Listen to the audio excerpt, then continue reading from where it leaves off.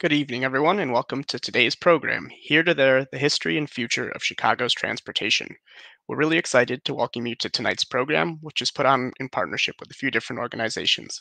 First, we'd like to thank Chicago for Chicagoans, which is an all-volunteer nonprofit organization dedicated to educating Chicagoans about the history of their own city.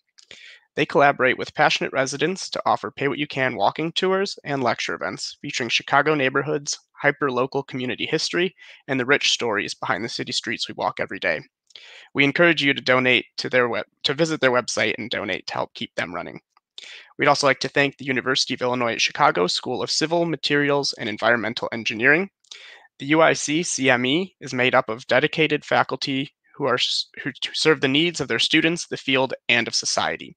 CME faculty is passionate about serving the community and building a better world through their work and research. We're very lucky to be partnering with both of them to put on this event.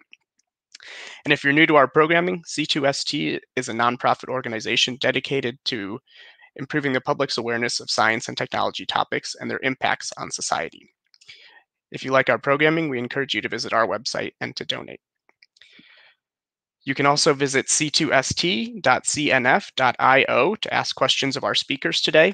We have 4 of them, and if you want to learn a little bit more about them, you can see that information there as well.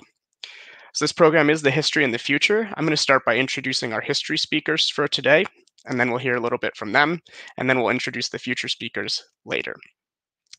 So first we have Erica Ruggiero, who's a principal and lead historic preservation specialist at the women-owned architecture firm McGuire, Iglesky and Associates Incorporated. Erica is part of numerous historical organizations that help her hone her understanding of Chicago's history and history beyond. We also have Ava Francesca Batocchio, who is a doctoral student and University Enrichment Fellow in the Department of Advertising and Public Relations at Michigan State University. Ava Francesca is particularly interested in post-industrial, rural, and remote communities with an emphasis on socio-spatial and cultural historical perspectives. Thank you so much for joining us and sharing your expertise. Erica, I think we have you up first. Do you want to kick us off? Sure. Thank you so much, Alex. And thank you to everyone who I cannot see but is joining us tonight. I'm going to start us off with a brief history on transportation in Chicago. So just imagine yourself, we're going to start at where Lake Michigan meets the Chicago River in today's loop. So the history of Chicago becoming an epicenter of local, national, and global transportation begins with the city's unique confluence of natural and man-made geography, history, and industry. Chicago grew from a small village established in 1833 to a city of 1.7 million residents by 1900, a rate of growth that astonished period observers. 2 significant factors in that growth, especially in terms of the city's position as an industrial and commercial giant, were geography and transportation. Although originally swampy and unprepossessing in appearance, Chicago's location on the southwestern edge of Lake Michigan was exceptional in terms of transportation potential. In 1829, the Illinois legislature appointed commissioners to locate a canal and lay out the surrounding town to be known as Chicago, which at that time had a population of less than 100 people. On July 12, 1834, the Illinois from New York was the first commercial schooner to enter the harbor and sail up the Chicago River. Chicago's first wave of transportation had begun. The waterways of the Great Lakes, rivers, and canals are the catalyst to Chicago's transportation history. Before the widespread construction of railroads in the mid-19th century, water transportation was the cheapest, fastest, and most reliable means of transportation available in the United States. It began with the Chicago Portage, a small watershed which separates the Chicago River. It flows from the Great Lakes and eventually to the North Atlantic. And the portage separates it from the Des Plaines River, which is part of the extensive Mississippi River system. One of the first Europeans to explore the region, Robert de La Salle, noted that digging a small canal would link these 2 massive waterways, and in 1836, construction was started on the Illinois-Michigan Canal. The city was formally incorporated 1 year later on March 4, 1837. 2 decades before opening the I&M Canal, on July 4, 1828, the first public railroad in the United States, known as the Baltimore and Ohio, had its first run. At first, early railroads radiated out of the eastern cities. Illinois established its first railroad in 1842, an east to west alignment known as the Northern Cross Railroad. It opened at 55 miles in length between the capital of Springfield and Meredosia, Illinois, which is located directly west of Springfield on the Illinois River. 6 years later, in 1848, the first railroad arrived in Chicago and began operation, running the very short distance between Chicago and Oak Park. This first railroad was the Galena and Chicago Union Railroad, meant to connect the lead mines of Galena with Chicago and beyond. Railroad construction was set back by the financial panic of 1837 and the state's overspending on grandiose internal improvement projects. Personally, I would love for someone to compare what grandiose infrastructure plans of the late 1830s are compared to today. So if anyone's looking for a thesis topic, maybe that's one. After securing the necessary funding and land rights, the first tracks were laid in the fall of 1848. On November 20th of that year, a group of merchants traveled the very long 8 miles of track to what is now Oak Park. On the way back to the city, 2 of the passengers spotted a farmer driving a load of wheat and hides behind a pair of oxen. They stopped, they bought the wheat and hides, and they hauled in Chicago's first load of railroad freight. For the first time after the opening of the Galena and Chicago Union Railroad, Chicago had road, rail, and water transportation routes, and later air connections. These all would establish Chicago as the transportation hub of the nation. At the same time, Chicago had become home to national retailers offering catalog shopping such as Montgomery Ward and Sears Roebuck and Company, which in turn used the transportation lines to ship all over the nation. By 1856, 10 main lines with approximately 3,000 miles of track were in the city. The main lines from the east ended in Chicago, and those which began in the west, ended in the west began in Chicago. Factories, warehouses, lumber yards, and stockyards all clustered in and near Chicago during the second half of the 19th century, making the city a manufacturing wholesale center for the nation. Chicago became a processing center for natural resource commodities extracted in the West. Timber shipped by rail supported the millwork and lumber business.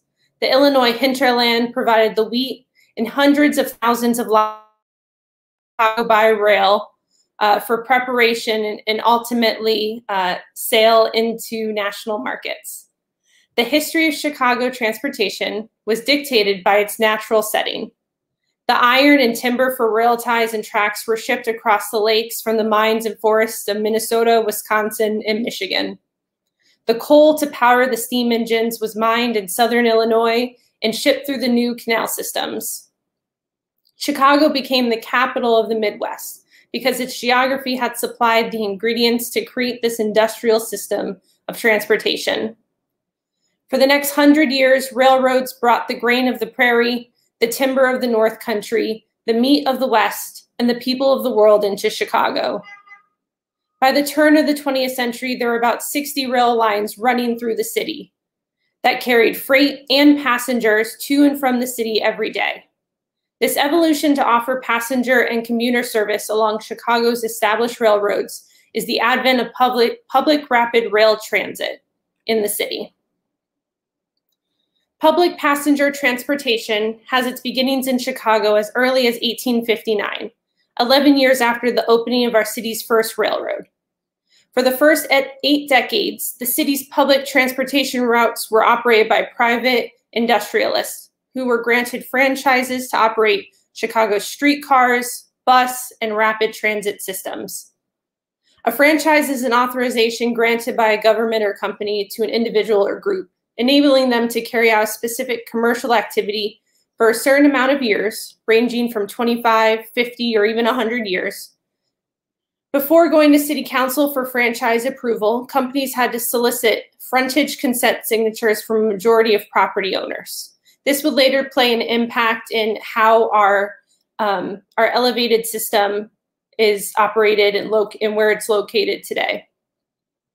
Public transportation franchises approved by the City Council had various requirements unique to each franchise, including location of station houses, fares, color of station houses, or a deadline for when the transportation line had to be built by.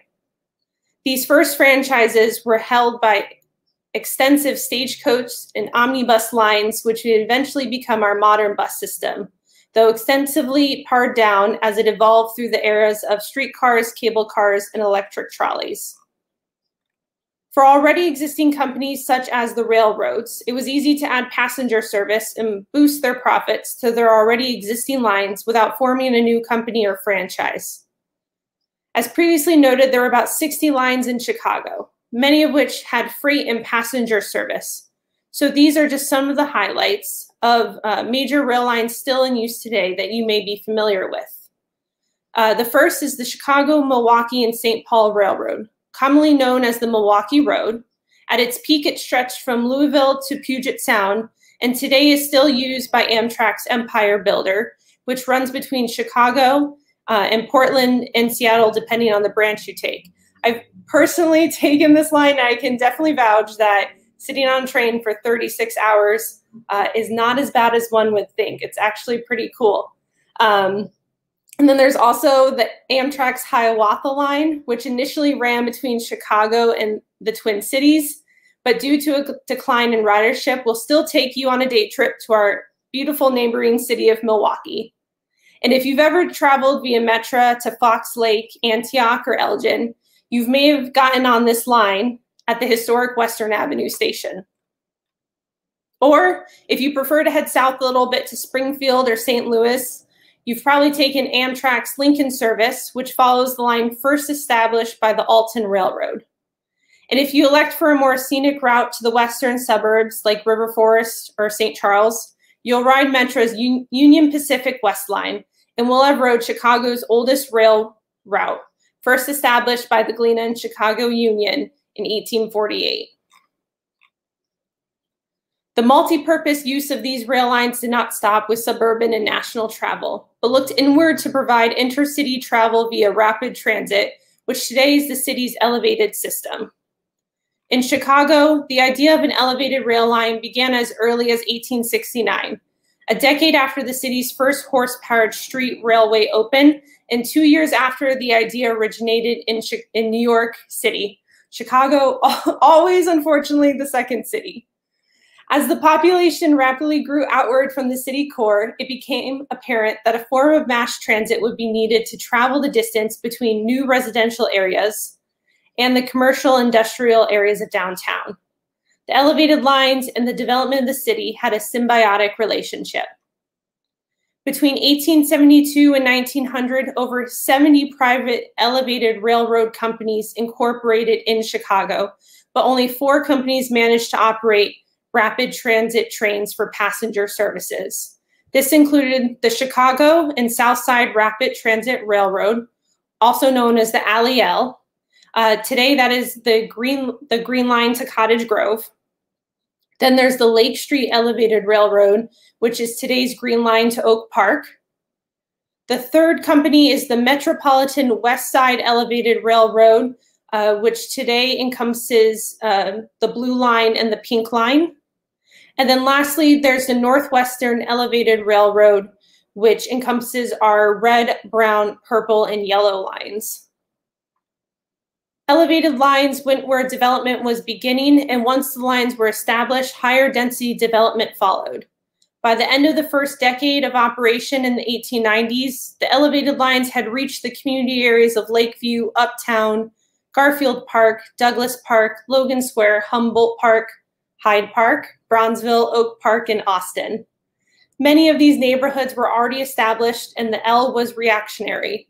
The owners of the elevated lines hoped that transportation improvements to the city would make it easier to reach major points of interest such as downtown or the World's Columbian Exposition in 1893, or even home in one of the newly annexed residential areas. The elevated lines did not cause the settlement of new areas of the city or create a new development pattern.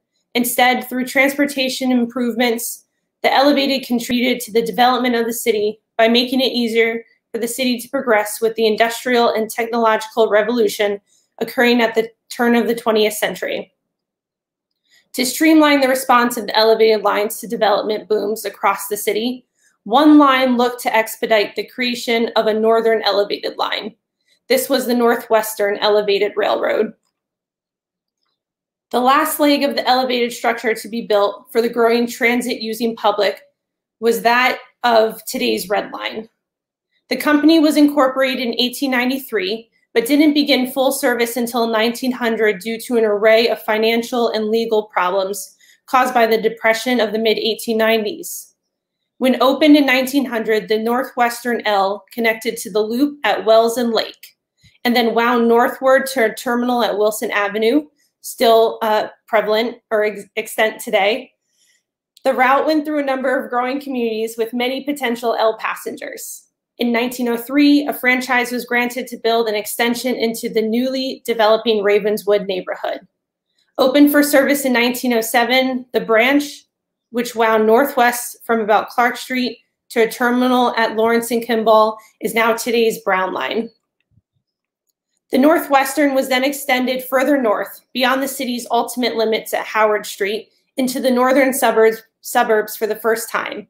To expedite construction of the Wilson to Howard extension, trackage rights were secured with the aforementioned Chicago, Milwaukee, and St. Paul Railway, whose tracks met the L's at Wilson Avenue.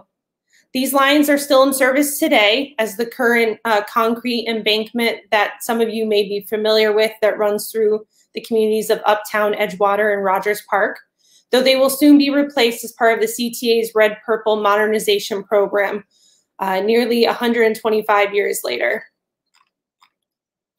Service was so overwhelming that the Central Street Terminal and yards were insufficient to handle the load. The line was then extended even further north along the tracks of the interurban line, the Chicago, North Shore, and Milwaukee Railroad, to a new terminal at Linden Avenue, even further north to the suburb of Wilmette. By the early 20th century, the city of Chicago enjoyed one of the best rapid transit systems in the world. Today, the Northwestern Elevated Railroad are the lines we still use for the red, purple, brown, and yellow lines of the CTA. From here, I'm going to turn it over to my colleague, Ava Francesca, to continue our discussion on historic rail-oriented public transit with a specific focus on its use during our nation's last pandemic. Hi, Erica. Thank you so much for turning it over to me, and thanks for everyone else who's tuning in. So I'm really glad that Erica kind of laid some of the foundation. So I'm going to pick back up and talk a little bit about the Northwestern Elevated Railroad and kind of also talk about the development of the loop as well. So as Erica previously mentioned, the Northwestern Elevated Railroad was incorporated in 1893, and it was the last privately constructed rapid transit line in Chicago, even though the city was experiencing a lot of growth in that area. And while this was also due in part to the financial panic, it was also due in part to transit mogul Charles Tyson Yerkes. And Yerkes would go on to be crucial in the electrification and expansion of London Underground system, but he was also known for his shady antics and his contribution to metropolitan transportation systems on both sides of the Atlantic. Before getting into elevated lines, Yerkes would first take control of Chicago's primary streetcar operator, the North Chicago Street Railway Company, in 1886. And he would do this with his friends, Philly Transit kings Peter Widener and William C. Elkins, by taking advantage of low stock prices. Ultimately, they would set up a holding company, and the North Chicago Street Railroad would lease all of its property to the holding company for 999 years. This would basically become Yerkes' signature move. He would set up a complicated holding company, and he would borrow from one to fund the next project. But despite this, Yerkes ends up making a lot of really notable improvements to the system. He replaces horse cars with cable traction. He electrifies parts of the system. And he fundamentally is behind the Union Loop, which has become one of the sorts of cultural icons within our city's history. So beginning in 1894, the Union Elevated Railroad Company aimed to create rapid transit access to the city's downtown. This was because up until this point, rapid transit could help travelers get to the periphery of Chicago's Central Business District, but not actually into downtown. The loop wouldn't open until 1897, and this is partially because it was wrapped up in legislative and litigation issues, but these were pretty typical for Yerks who tried to exert monopolistic control through bootling or bribing, which ends up creating a lot of political tension. Chicago's traction war is way more comprehensive than we can even touch on in the 10 minutes that I'm afforded, but Chicago for Chicagoans is a lecture on it if you're looking for more information. Anyway, one of the difficulties was that Yerks aimed to ultimately connect three competing elevated rail lines. The South Side Elevated, which Erica touched on, and it's the oldest part of the L, is the first elevated rapid transit line in the city. And with the construction of the South Side Elevated, in order to connect it to the loop, it had to convert from rolling stock to third rail electrification. And this also resulted in what is my understanding, the first use of multiple unit train control, which is still used to this day. The second rapid transit line was the Lake Street Elevated Railroad. This opened in 1893, even though it was chartered at the same time as the South Side Elevated. And the Lake Street Elevated would be sold to Yerks. Yerks he's all wrapped up in this business, always. Anyway, the Lake Street Elevated was sold to Yerks by Michael King Mike McDonald, because apparently there's lots of Kings in Chicago Transit. But anyway, King Mike financed the railroad in part with funds from his gambling advice fortune, because he also had a similar habit to Yerks in terms of keeping politicians and aldermen in his back pocket while flipping railroad lines to turn a profit. The third was the Metropolitan West Side Elevated Railroad, and this was the first line to use electric traction and to connect both the northwest and southwest sides of the city. And then lastly, the Northwestern Elevated Rail Service would come online in 1900 to connect to the loop after the sort of usual hodgepodge of legal and financial issues that seemed to go wherever Yerks went. Initially, the connection from Wilson to the loop was supposed to be completed on New Year's Eve, 1899, but by the time that deadline came and went, there was only one track, and most of the station construction hadn't even started yet. And the Chicago Public Works ultimately deemed the railroad unsafe on New Year's Day, 1900, but the Northwestern continued to run service anyway, even though the police tried to stop the train by arresting the motorman and at one point opening the Wells Street Bridge. Eventually, a renewed franchise was renegotiated, so work could continue and the line could ultimately open on May 31st, 1900. But within the next year, Yerks would end up selling off his shares to Widener and Elkins and go off to London. So due in part to this complicated situation that one could call corruption as well, there is a push for municipal ownership of both utilities and transportation infrastructure, not just in Chicago, but throughout the United States. And transit and public utilities, specifically electricity, would become very married in Chicago, especially when we look at the Lake Street Elevated and their inability to fund construction of their powerhouse, which led to the entrance of Samuel Insull. Insull was the president of the Chicago Edison Company, which in turn ends up consolidating with Commonwealth Electric Light and Power to become Commonwealth Edison Company, if you can follow.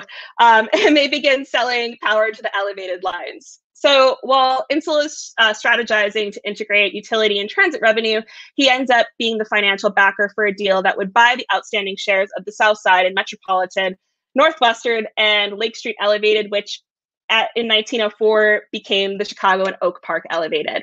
All four lines end up consolidating into the Chicago Elevated Railway Collateral Trust in 1913. And this would ultimately lead to platform revisions and through service, giving Chicagoans access to their first crosstown service. Insull would also go on to acquire the Chicago and Milwaukee Electric Railroad and revive it as the Chicago, North Shore, and Milwaukee Railroad in 1916.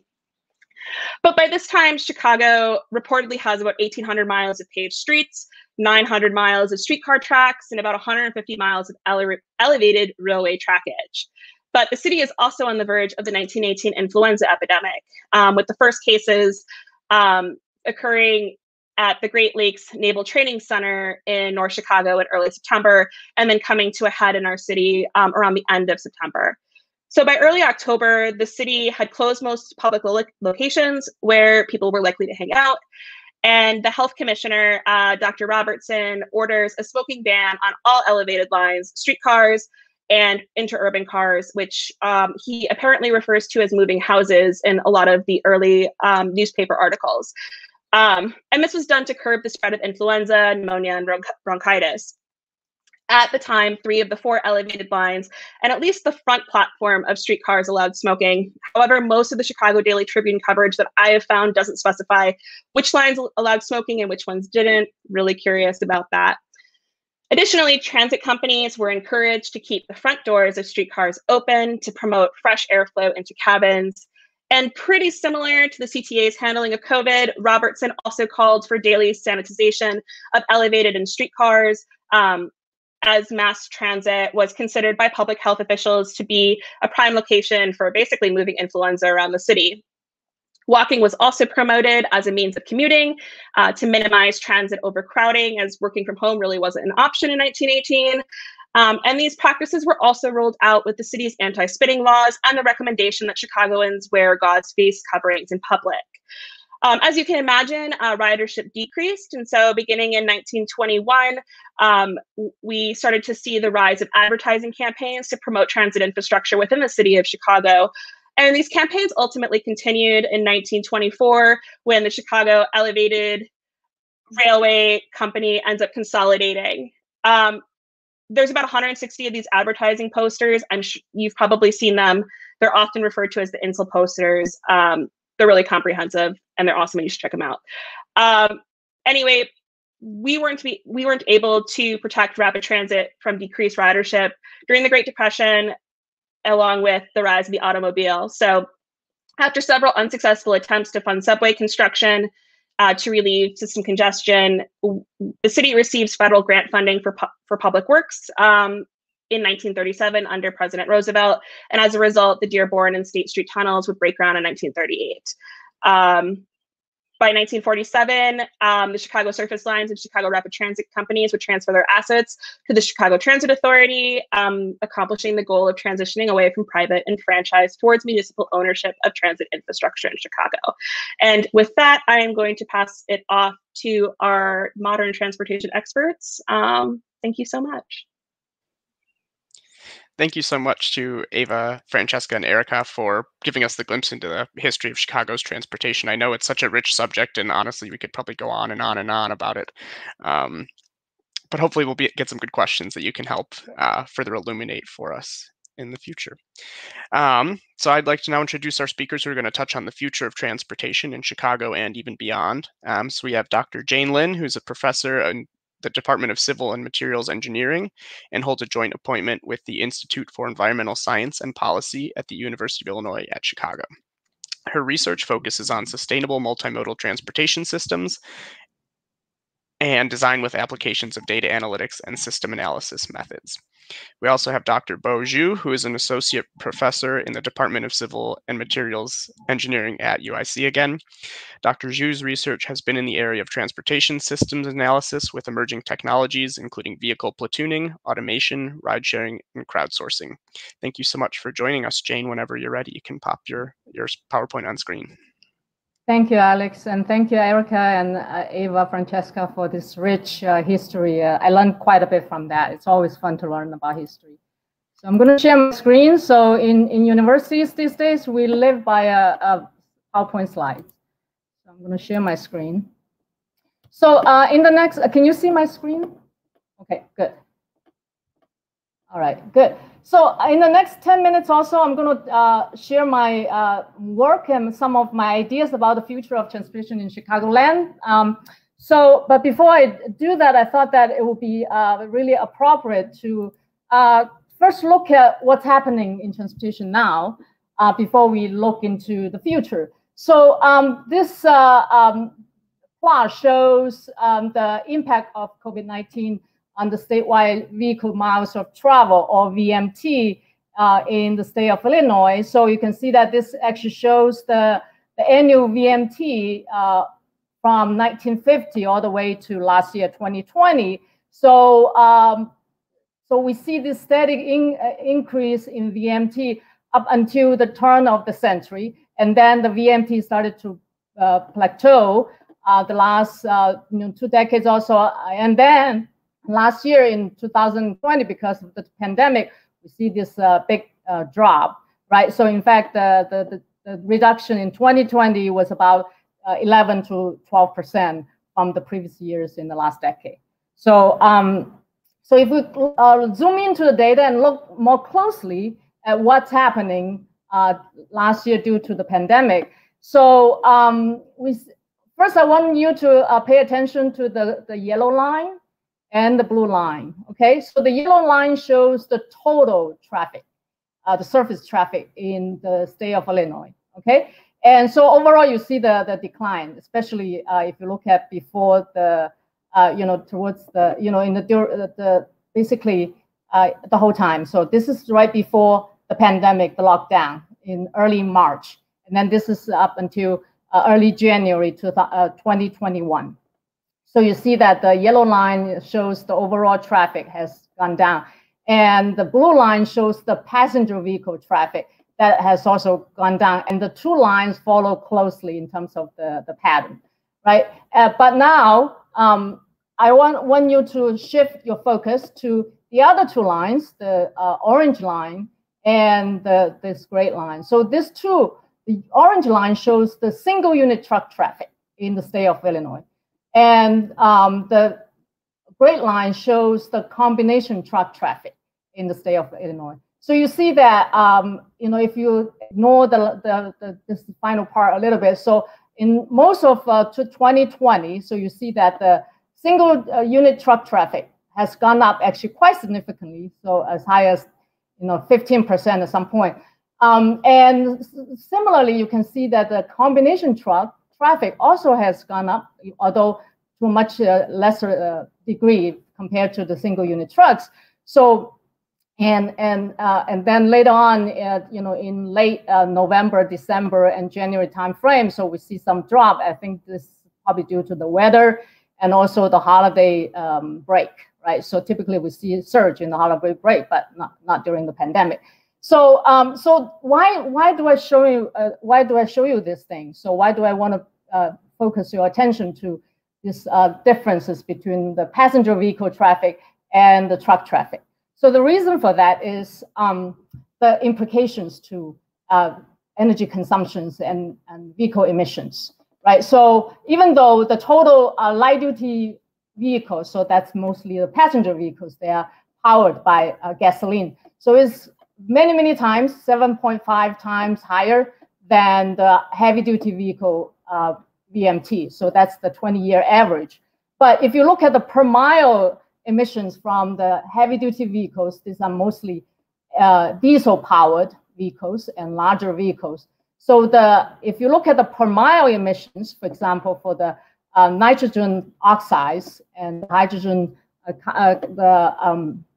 hydrocarbons, and also the particulate matter 2.5 means these are very small particles. So the diameter is no greater than the 2.5 micrometers. So if you look at all this, they are many times higher than the gasoline vehicles. And I will come back to this point later on to see what are the implications to the greenhouse gas emissions, the total energy consumptions. And if you look at the CO2 emissions, roughly speaking, for the heavy-duty vehicles, they are 15% higher than the gasoline light-duty vehicles. Okay, and then on the other hand, we already know that the transit ridership, as Eva, Francesca also alluded to. So we have seen this huge decrease in ridership. So this plot shows at the beginning of March 2020 and all the way to February 2021. So this is quite recent. So actually March 1st, 2021. So we still see huge reduction in terms of ridership. Both the CTA rail, the CTA bus, metro train, and the PACE bus.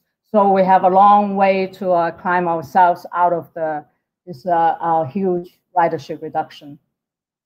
And there's some good news. So during the pandemic, we know that a lot more people are riding bikes or using the active modes of transportation. So this plot actually shows in major cities in the U.S. So they all see this surge in bicycling, right? So Chicago is actually this line here. So we all see this surge in bicycling. And this on the right side, this is actually an article from the Street Walk Chicago, published on September 21st, 2020. And it shows DUI actually saw this huge record ridership, 600K trips in August. So this is good news. But overall, what do all these things mean to the total transportation greenhouse gas emissions or the carbon dioxide emissions? So this is actually this plot actually comes from the data from the U.S. Energy Information Administration, which is part of the U.S. Department of Energy. So it shows the total carbon dioxide emission in the transportation sector from January 2019 all the way to January 2021. So basically the 2-year time frame. So the whole 2019 and the whole 2020. So you do see that, obviously we experienced a dip in, during the lockdown, especially at the beginning of it. But I wanted to actually point out a few observations here. So you see that actually the total transportation CO2 emissions has consistently declined since August to 2019. So you see that this is the trend that is showing it's actually declining even before the pandemic. So the pandemic actually happens around this time in 2020. And then if we look at during the pandemic, so this is right before the pandemic, February 2020, and this is July 2020, so we're still in the midst of the pandemic. So the total transportation CO2 emissions in July 2020 actually has exceeded the total amount before the pandemic in February 2020, surprising. And even after the aviation CO2 emissions took a 37% reduction during this time frame, so between February and July 2020. So that's a very surprising finding, but nonetheless, that's a very interesting statistic. And also, if you look at since July 2020, total transportation CO2, the CO2 emissions is pretty much back to the level before the pandemic, so around the February time frame. So if you see that although there's a little bit of the dip at the beginning of 2021, as mentioned, probably due to the holiday break and so on. But more or less, it's back to the level before the pandemic, okay, in February. So especially if you look at from the surface freight transportation, the total CO2 emissions, this is actually in 2019, and after this line is 2020. So what you see is that the pandemic really has not put a dent on the CO2 emissions from the surface freight transportation nationwide. And on the other hand, the total CO2 emissions follow very closely the pattern from the surface passenger transportation, as we can imagine, because most of the surface traffic is made of passenger transportation, right? So so basically, to summarize what I have said so far, so we see this shift in traffic composition. Overall, the surface traffic is down due to the largely people working from home during the pandemic, and this is likely to continue as after the pandemic, as people probably have more flexibility to choose working from home. And on the other hand, the truck traffic is up, largely due to the increased e-commerce activities, online shopping, and so on. And so what that means is more this large, medium-sized vehicles now make up the traffic flow. And we know that, as I show you, this type of vehicles, they typically consume more energy, they are higher emitters, and they travel longer distance, and also have greater technological barriers in electrification and adopting other alternative fuel in transportation, right? So, and what this means is the impact on impact of COVID-19 on transportation, energy consumption, and greenhouse gas emissions is not one directional, right? So on one hand, we see passenger vehicle traffic contributes less due to the reduction in traffic, but the heavy-duty vehicles actually contributed much higher. So that's the emerging trend. So what do all this mean to okay, so what do all this mean to the future transportation? Okay, so so I'm going to quickly go over some of the ideas. So we have seen all these things. You can probably recognize some of these things in the recent trends and innovations in mobility. But I will just quickly go through this public transit service. So in the interest of time, I know that I won't be able to talk about the first and last mile logistics. Hopefully, Bo will touch upon that. And so I think in order to survive the reduction in transit, so we really need a drastic change and paradigm shift to not only survive, but win back and increase the ridership.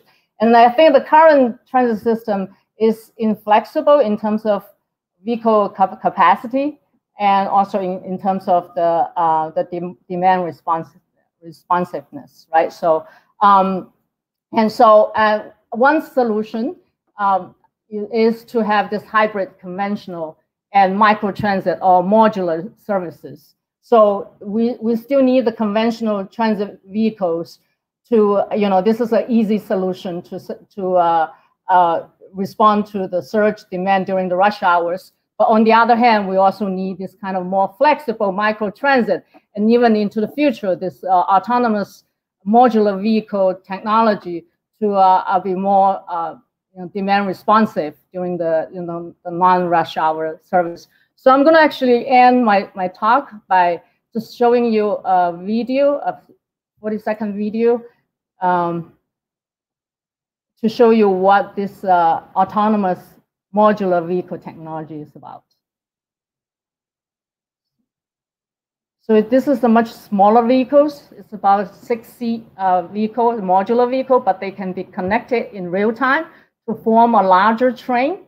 So that means the capacity is very flexible, and you can customize the capacity based on the demand, and people can actually change the cars as they go along, so to facilitate this en route transfer, and then they can form the train as they go and also can break off as they go.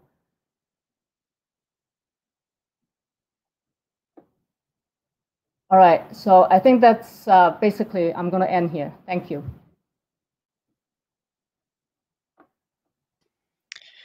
Bo, I think we're going to turn it over to you whenever you're ready. So thanks, Alex, and thanks, Jane. And I'm going to kind of continue. Let me see, where is my...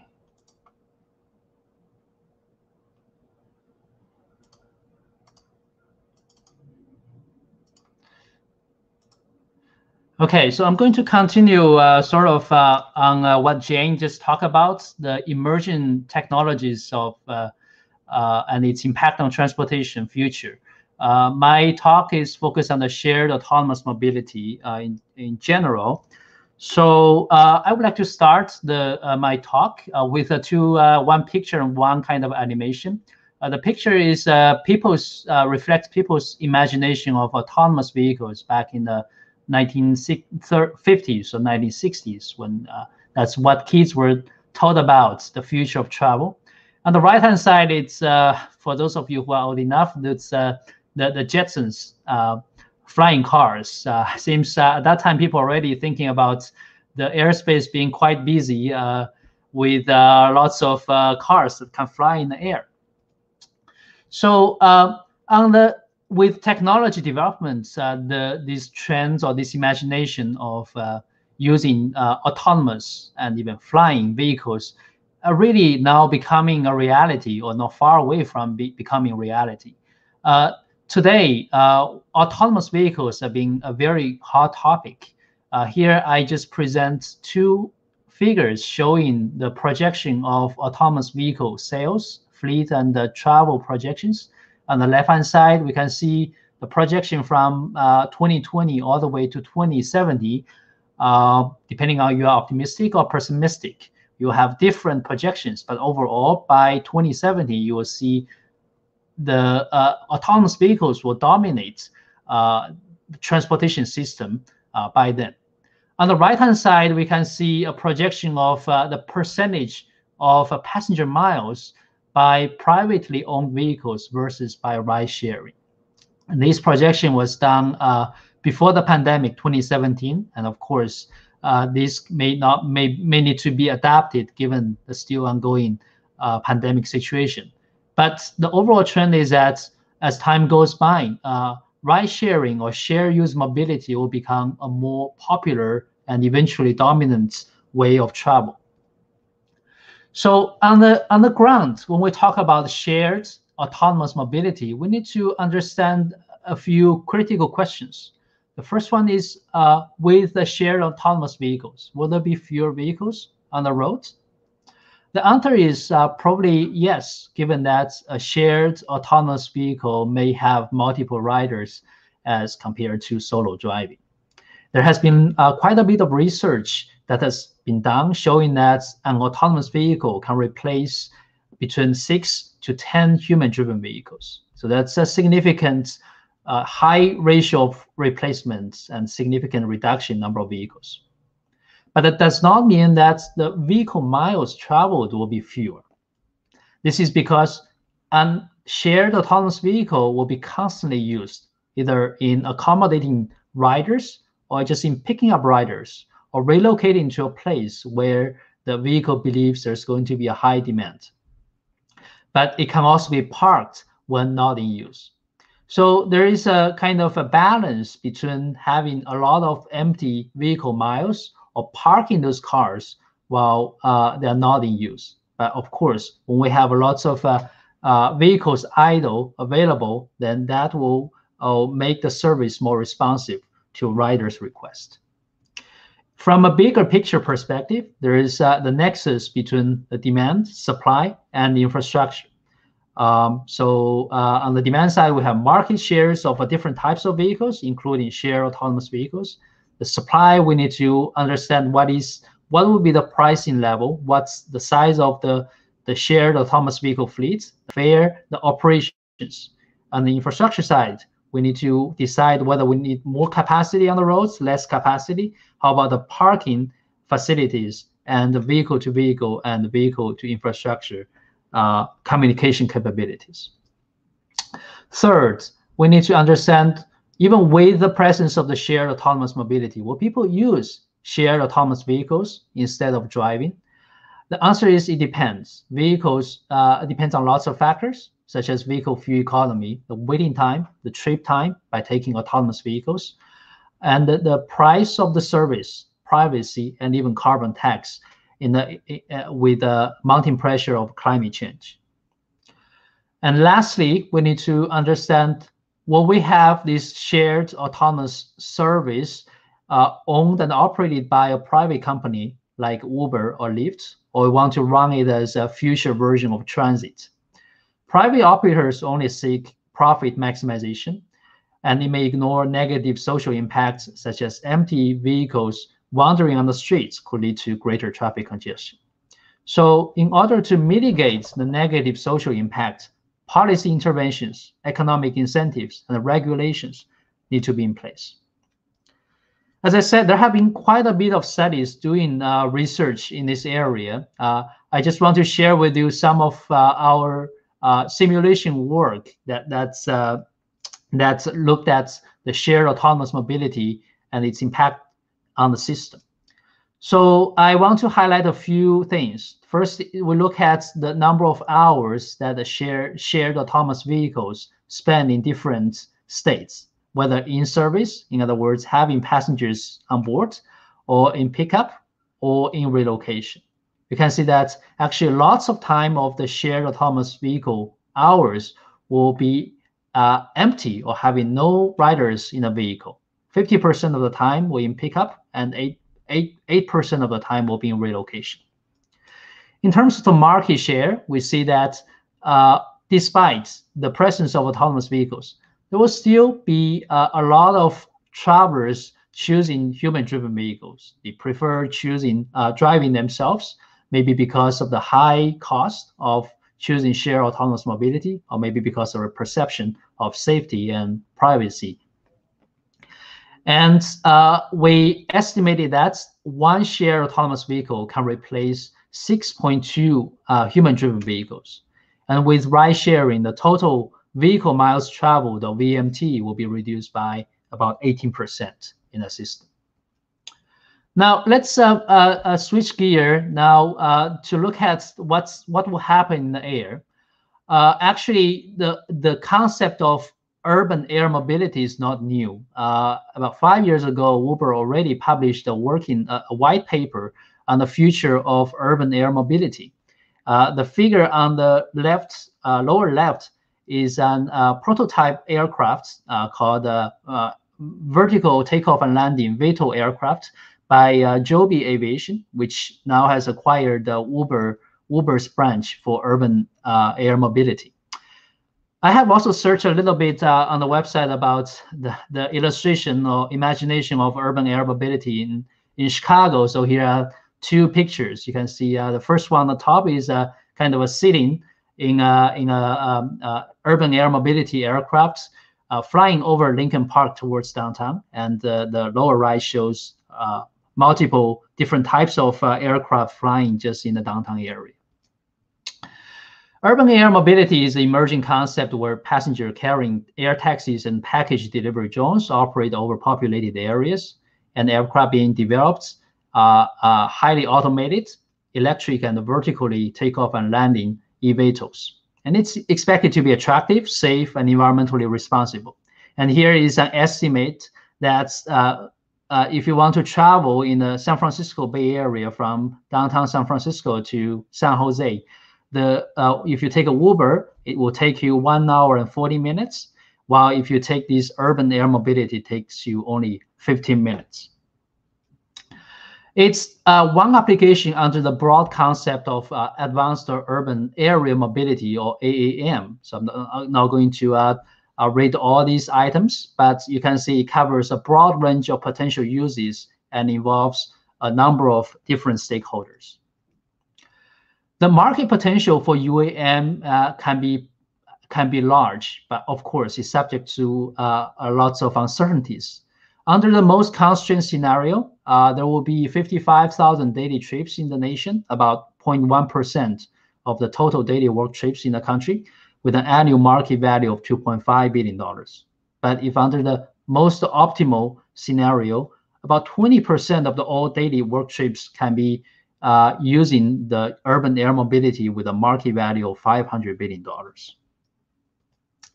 There are some challenges to overcome. For example, there needs to be a collaboration among different stakeholders in transportation, computer science, mechanical engineering, electrical engineering, planning, policy, and between public and private sectors. Social acceptance is crucial. Will people care about ride sharing in an aircraft without pilots, with only strangers? How about the noise and visual annoyance for different neighborhoods? The perception about privacy and a sense of trust. The regulation in terms of new aircraft type certification and integration of the new aircraft into the existing airspace. And finally, the economy, that is the final decisive factor. The viability is critical for scaling up the urban air mobility operation. The current service price estimate seems to be high, but the higher price may be accepted given the travel time savings. As technology matures, the price is expected to reduce in the future.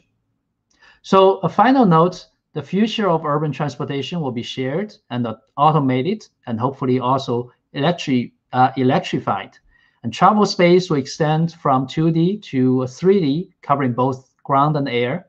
Despite uncertainties and challenges, through sharing, electrification, and more efficient operations, shared autonomous mobility presents significant promise to enhance convenience, efficiency, and potentially sustainability of future transportation.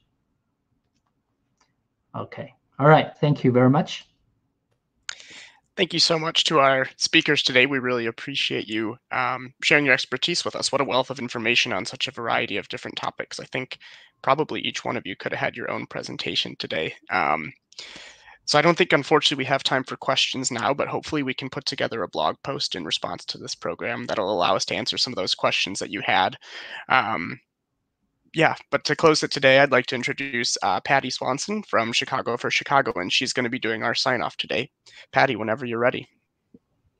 All right, well, thank you so much to everyone who attended. I really appreciate it. And of course, thank you to the Chicago Council on Science and Technology for having us. We, again, are a little 501c3 nonprofit organization called Chicago for Chicagoans. We offer pay-what-you-can walking tours and history events and lectures like this with really cool partners like this one. So please check us out. Please donate to the Chicago Council on Science and Technology if you can. Donate to our organization as well, chicagoforchicagoans.org. We really appreciate your support. We love putting together presentations like this. And I do believe Alex is going to be dropping a link into the comments for you guys to evaluate this program. So if you really liked it, please feel free to leave us some nice comments in the review. We would certainly appreciate it. I think that's all I can think of. But again, thank you for having us. Thank you to all these speakers. This is truly amazing. And I can't wait for the next one.